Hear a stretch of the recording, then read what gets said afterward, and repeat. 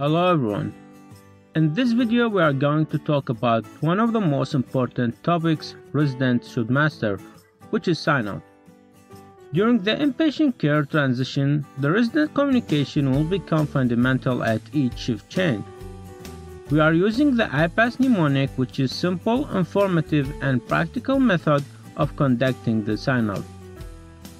Following the implementation of the I-PASS handoff bundle, a study in the New England Journal of Medicine found that error decreased by 23% and preventable adverse event medical error resulting in harm to patient decreased by 30%.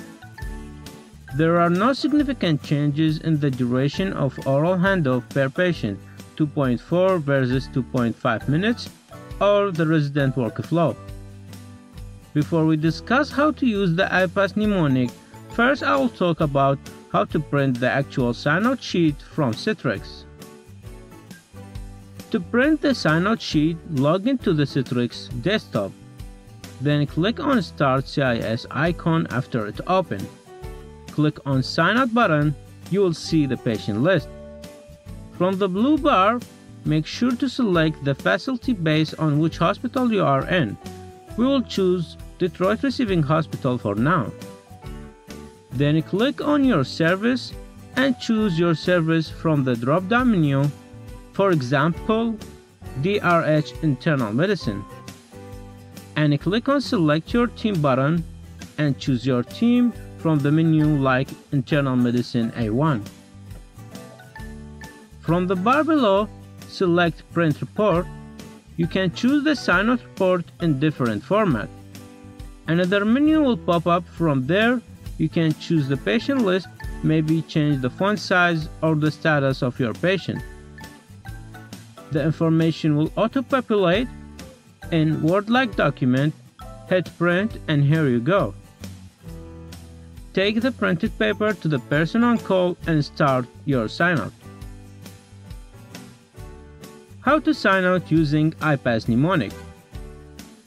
Here is a simple explanation of the I-PASS sign-out. I. The I stands for illness severity. This gives information on the stability of the patient, stable, watcher, or unstable, as well as their code status, full code, DNR, or DNI. For example, this is a watcher patient and he is a full code. P. The P stands for patient summary. In this section, we will give a brief description of the patient, which include age, pertinent past medical history, the history of presenting illness, the most important vitals and lab findings, the working diagnosis, and treatment plan.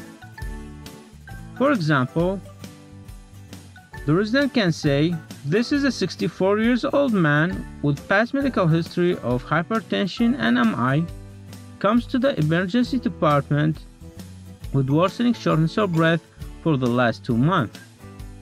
He also has leg swelling and easy fatigability.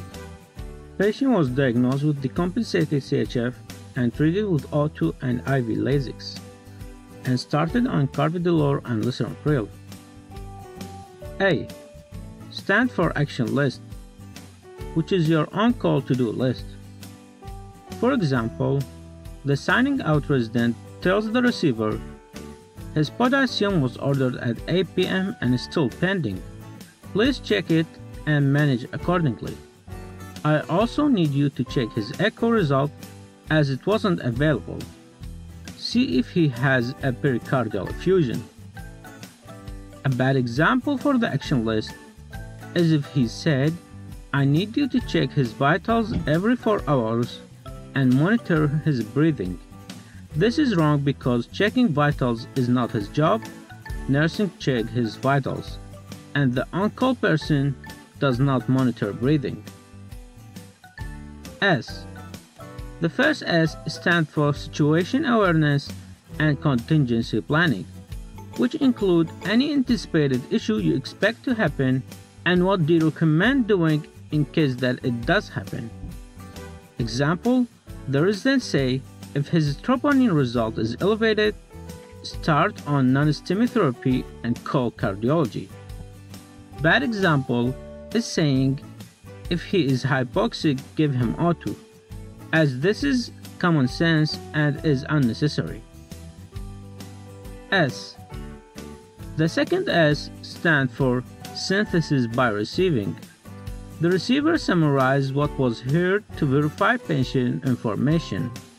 An example for that, the receiver can say, okay, this is a watcher, 64 years old man, presented with decompensated heart failure, doing well. You want me to check his pending potassium and his echo result and follow up on his troponin result. If it's elevated, I will start heparin and be sure to consult UPG cardiology. The receiving resident or provider should also ask any question of concern and what action needed in this regard. For example, he can ask if the patient is on pain medication now, and what should I do if he asks for it. And here is a quick review for the I-PASS mnemonic. I. Illness severity. P. Patient summary. A. Action list. S. Situation awareness and contingency planning. S. Synthesis by receiving. Thanks for listening, and I hope we covered the sign-out process to the best that we can. And always remember, standard sign-out, less communication errors, less adverse event, and better patient care.